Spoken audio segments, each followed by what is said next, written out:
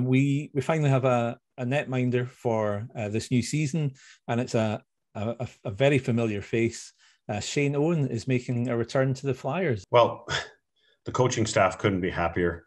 I've worked with Shane for a couple years now. I was disappointed to see him leave, but happy to help him facilitate his goals in his career.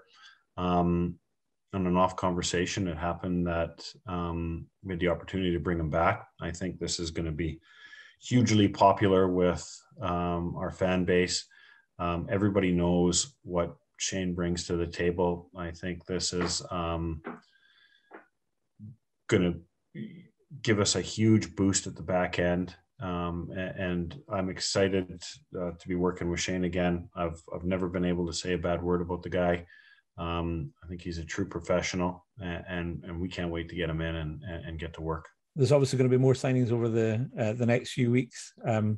Are you pretty close on a few other names? Are they all kind of sort of just waiting to sign on the dotted line? Yeah, no, I mean we're there, Ali, and gone are the days where you sit on names for 3 and 4 weeks and make people guess. This is going to be happening in real time, and these names just have to come out now, just flying out as we get them. I think that's the way forward for this club. People consistently or constantly consume information, and they're always looking to be entertained.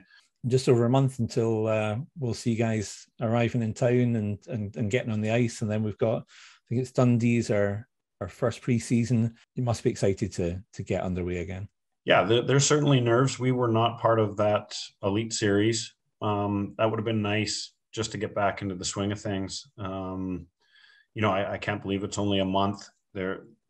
Just because we were on a total shutdown, there seems to be an absolute incredible amount to do. We have a number of hoops to jump through with, our vaccine protocols and making sure that all players and staff are vaccinated, A, before they arrive, and B, just making sure that we can get into all the buildings in the league. But it's going to be all hands on deck moving forward now. We got a lot of catching up to do. Although, certainly with these signings and the ones that we have in the pipeline, it looks to be an exciting year. Hopefully we manage to put a team together that the fan base can get behind and get excited about.